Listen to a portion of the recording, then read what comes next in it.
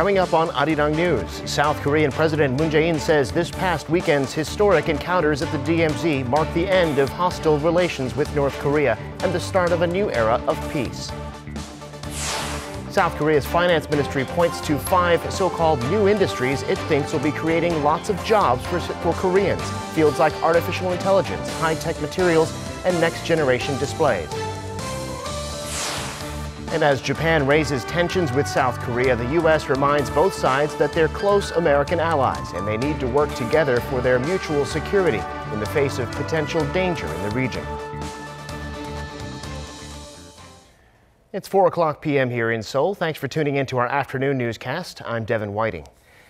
All sides appear to be pleased with the surprise historic meetings that took place last weekend at the inter-Korean border. Arguably, no one more so than South Korean President Moon Jae-in, who was there as President Trump and Kim Jong-un crossed into North Korea together and then sat down to talk for an hour.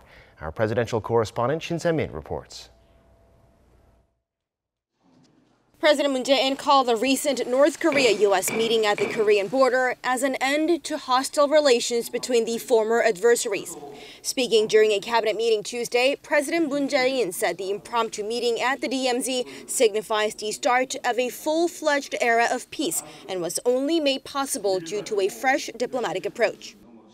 북미 간에도 문서상의 서명은 아니지만 사실상의 행동으로 적대 관계의 종식과 새로운 평화 시대의 본격적인 시작을 선언했다고 말할 수 있을 것입니다.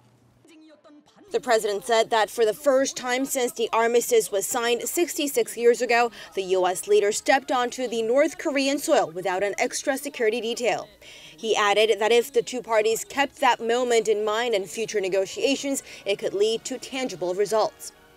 Moon said progress was made possible thanks to the personal rapport between the leaders as well as to reduce border tensions, including the disarming of the joint security area in Panmunjom following a military accord between the two Koreas.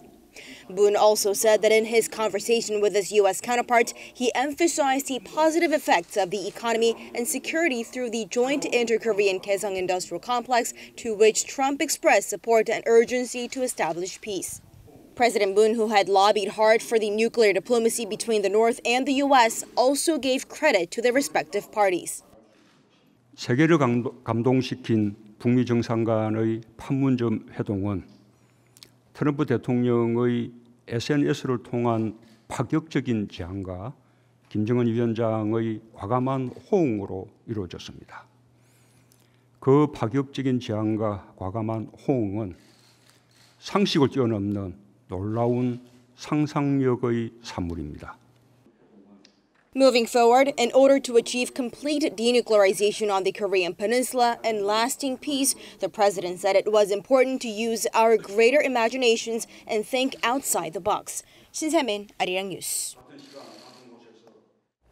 Meanwhile, President Trump has been using a different tone, talking about news coverage of his latest summit with Kim Jong-un. Instead of calling it fake news, he apparently thinks it's been covered well this time.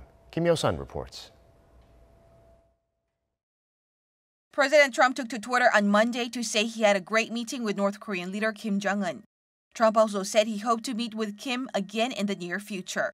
In a separate tweet, he also expressed his satisfaction over the media coverage of his short meeting Sunday with North Korean leader Kim Jong-un at the DMZ. Thanking South Korean President Moon Jae-in, Trump explained that it was a great call by Kim to have the very well-covered meeting. He added that good things can happen for all. This is a starkly different response from President Trump, who usually lambasts mainstream media outlets for their fake news about him and his administration.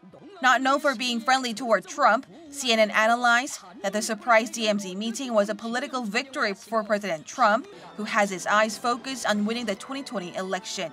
The article said the DMZ encounter could be a centerpiece of the peace and prosperity platform, which it hopes will win the hearts of American voters. It also says the North Korean leader may visit Washington next year. CNN pointed out Kim would want to strike a deal if he fears President Trump might lose in 2020, as he acknowledges that other U.S. presidents would not treat him the same way Trump does.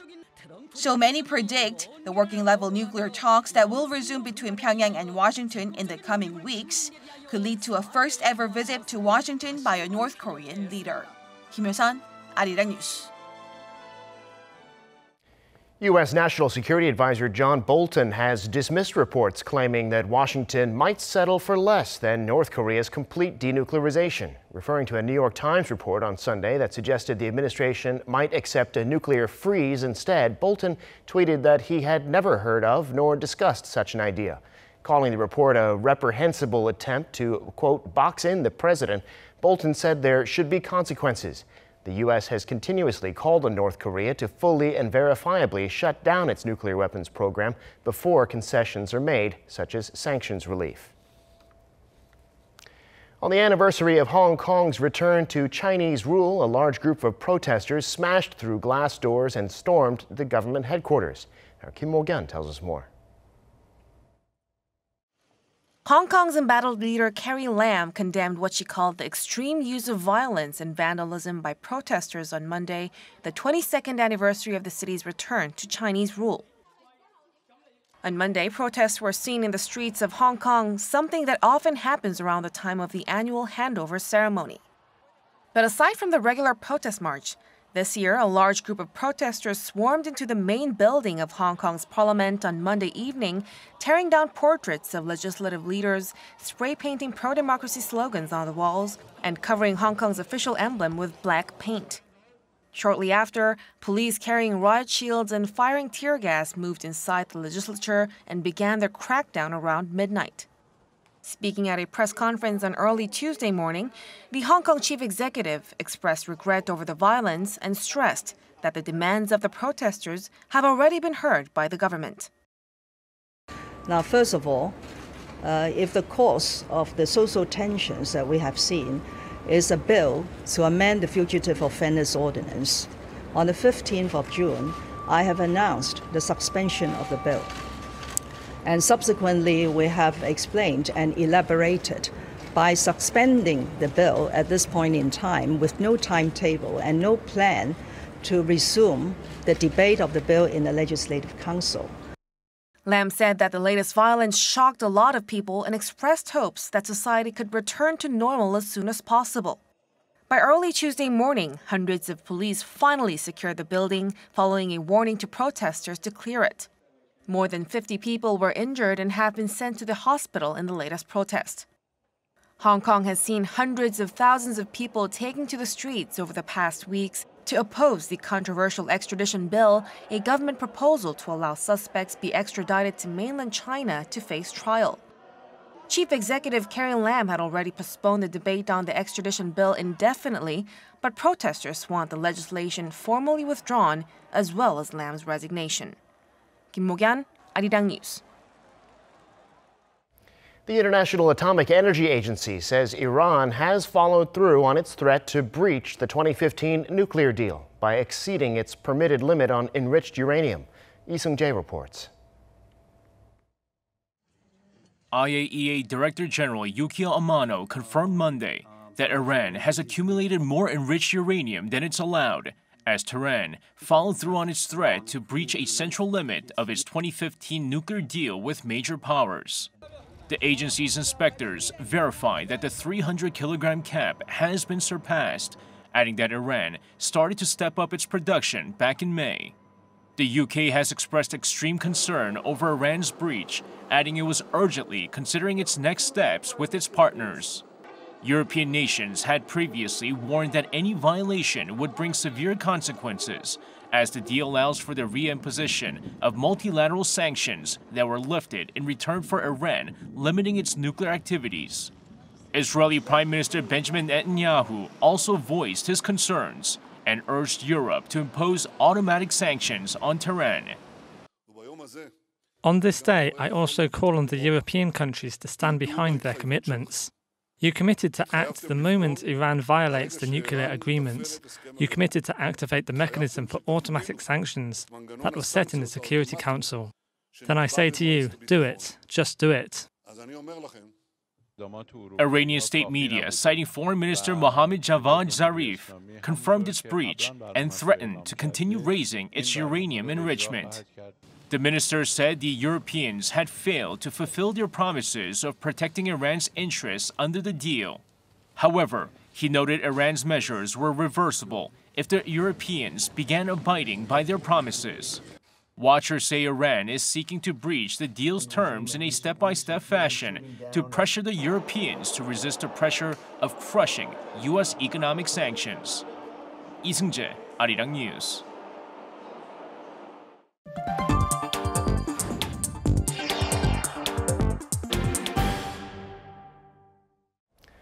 Korea's jobs numbers may have been pretty weak over the past couple of years, but a report from the Trade Ministry suggests there's hope for job seekers in the so-called new industries, like AI.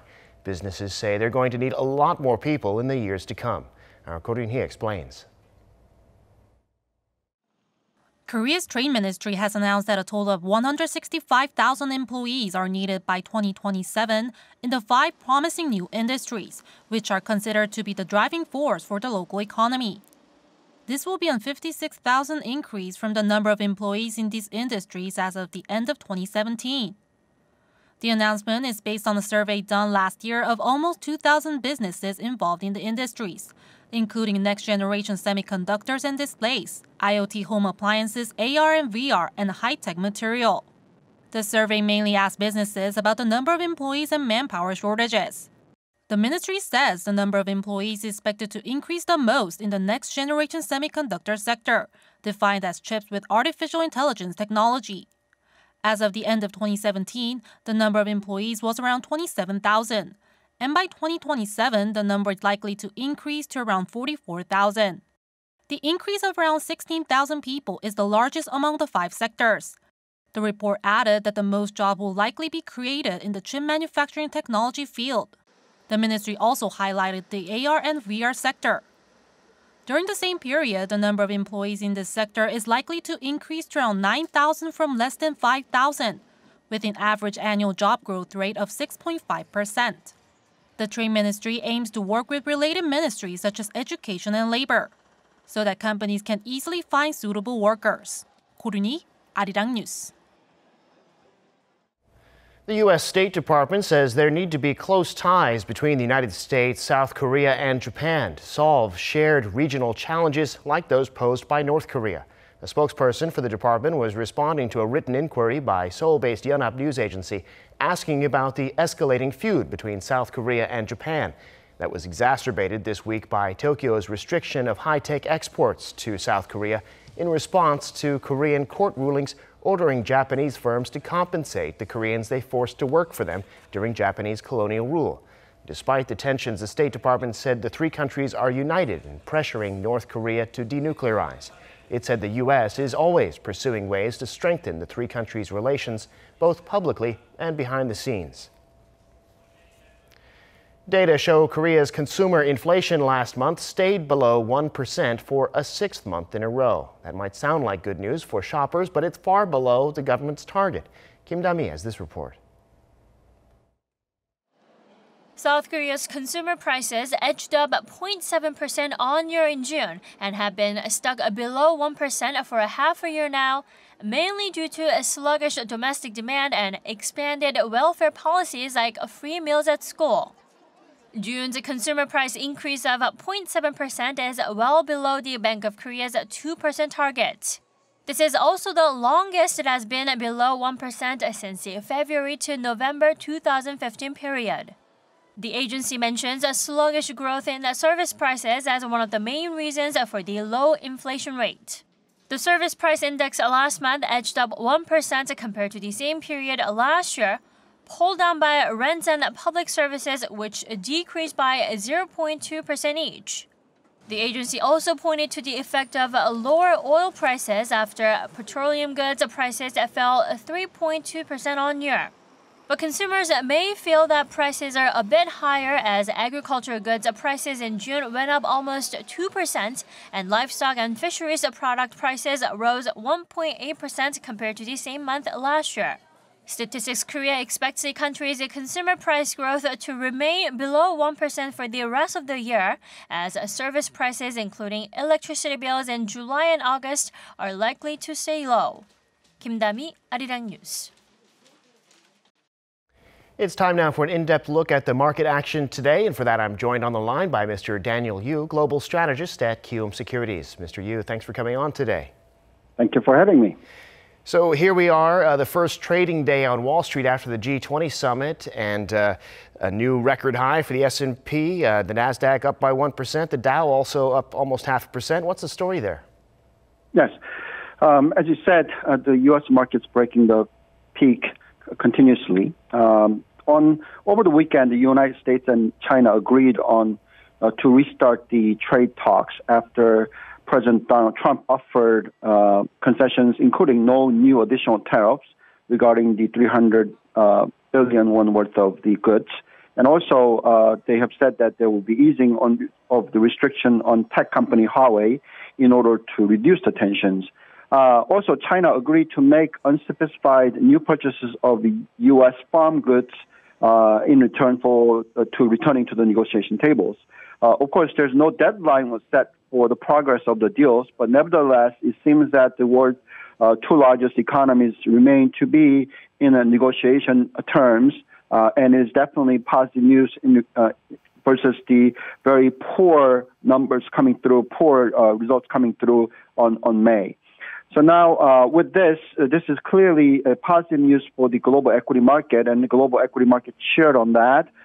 We've seen U.S. market rising to the record highs. Also, most of the other Asian markets did a very strong run. Particularly, Chinese market did 2% plus rise yesterday, and today it's pretty much flat. But nevertheless, it seems to be very strong. Shenzhen market showed 3.8% rise yesterday, and today is up again 0.2%. The Nikkei also did quite strong run yesterday of 2% plus, and then today it's flat. So everybody is expecting that the possibility of the improvement that related to the trade issues between two countries. But as for Korea, it seems to be one of the worst performing markets due to the new worries about Japanese ban on selling IT components to Korea. And also there was news about the new drug, a third trial test coming in poor, resulting into very high level of doubts in regards to the drug industry in Korea. So overall, most of the markets are doing very well, except Korean market at this point in time. Yeah, so let's talk about the issue with Japan now. Those tensions spilling over in the form of harsh new trade restrictions, which it's being said amount to sanctions. What's happening here, and where do you see it going? Yes, Japan will be saying that there will be tightening curbs on exports of high-tech materials, used smartphone displays and chips to South Korea amid growing dispute over the South Korean forced work for Japanese firms during the World War II. Now, this will result into some of the selling, the process will be quite slow for the Korean tech giants, including Samsung Electronics and SK Hynix and LG Display. The clearly tighter export controls by Japan will have negative impact overall. Now, this kind of steps came because Tokyo were saying that they're quite frustrated with the lack of action done by Seoul over the issue stemming from the top court ruling last October that ordered the Nippon Steel to compensate for former forced laborers. Now, I think that though the Japanese probably additional policies will not be coming through because this is basically breaking apart of the supply chain in regards to the tech industry. And the political backing in regards to this kind of policy is not going to be very strong within Japan either. Particularly, most of the goods are sold to U.S., and any slowdown in terms of the selling of the IT components and IT semiconductor side will be negative for U.S., and U.S. will probably put pressures on Japan not to do this. And within even Japan, I think this is all about political issues rather than any economic issues. Where the economic, the chains that we're seeing in terms of supply chains, it is very tight between Korea and Japan. So I doubt that this is going to go through in terms of any additional new measures to prohibit in terms of selling. So I think this is probably temporary news that resulting into the share price performance. But in a longer-term basis, it should be okay with some changes that are happening in terms of policies. Yeah, maybe no new measures, but pretty severe as they are already, it seems. And the Korean government is responding in that spirit. They're going to try to come up with measures to respond, and that could take this to the WTO. There are concerns this could go on for a while, though, in some quarters. Is there anything else that can or needs to be done? Yes. As you said, the materials to be restricted are some of the three specific related to the semiconductor business. All this is where Japan produces anywhere between 70 to 90% of the market share for the semiconductor side. So sources of one of the Korean side have said that they have some rooms for stockpiles, so they can last for a few months. Then they have to probably purchase through other means. Now, this move by Japan seems to be the same as if you hear that China was saying that they will try to use the rare earth materials against U.S. in case of the tension accelerating. But if you look at it, China really did not use that policies too further because this will result into losses of the market share for these goods. Now, Korea clearly needs to bring this up to the WTO, as well as probably Korea needs to invest quite a lot of money in regards to the production side in terms of the parts related to the semiconductors. So this will be fast. It will probably create faster moving away from Japanese dependency of the parts. We've seen that process happen since 1980s. As the Korea's IT sector's dependencies to the parts to the Japan have been reduced down to quite significantly from the previously around 40% dependency to down to less than 10% now. So we think that this is just going to accelerate the process of that. So yes, first Korea probably need to bring this up to the WTO. Also, the Korean companies will be probably moving away from the dependencies to Japan. So which will be on a longer term basis even negative news to Japan. So that's why I don't think that Japan will be doing any additional measures, but they'll probably solve this problem as quickly as possible. All right, Mr. Yu, things getting a little tense out there, but hopefully they will be resolved. We'll look on the bright side there. Thanks for your insights today, as always. Thank you very much. Now, President Moon Jae-in has vowed to make sure that so-called Moon Jae-in Care guarantees coverage for 70% of all treatments before his term in office is up. The Moon administration's healthcare plan aims to cover all medical costs except for cosmetic surgery, and it has taken some major steps in that direction. At a gathering Tuesday to assess the progress made in the plan's first 2 years, the president promised to lower costs for patients getting checkups and treatments that before had not been covered by state insurance, including prostate exams and abdominal and breast MRIs. He said he'll work to enhance the quality of emergency and critical care, areas that are directly linked to people's lives. More children's hospitals will be built as well. Moon said he'll continue to strengthen welfare benefits as part of building what he calls an inclusive nation. The oil exporting countries of OPEC are trying to keep prices from falling, agreeing Monday to keep their quota on supply in place. But experts say that won't be a long-term fix. Oh Soo-young explains. The world's major oil producers have agreed to keep production levels low for another 9 months, in a bid to stop oil prices from falling. On Monday, the Organisation of the Petroleum Exporting Countries agreed to extend oil production cuts until March 2020. This comes amid concerns about the United States increasing production of shale gas, as well as falling demand amid a weakening global economy. The global shift towards green energy amid fears over climate change has also taken its toll on oil prices. The supply cuts, which several non-OPEC countries like Russia have complied with, were placed temporarily in 2017 to stop oil prices from sliding dramatically. Since then, OPEC has been extending the length of the quota repeatedly, keeping the cuts at a volume of about 1.2 million barrels a day. That's about 1% of global consumption. Following the announcement of OPEC's latest extension, Brent crude futures for September delivery added 32 cents a barrel to close at $65.06. New York crude climbed 62 cents, finishing at $59.09 per barrel. Oil prices have also surged after US President Donald Trump and Chinese President Xi Jinping at the G20 meeting over the weekend agreed to resume talks to resolve their trade spat. However, watchers say oil prices are not likely to rise significantly, and that major oil producers will have to find long-term solutions to their structural challenges. Usuyang, Arirang News.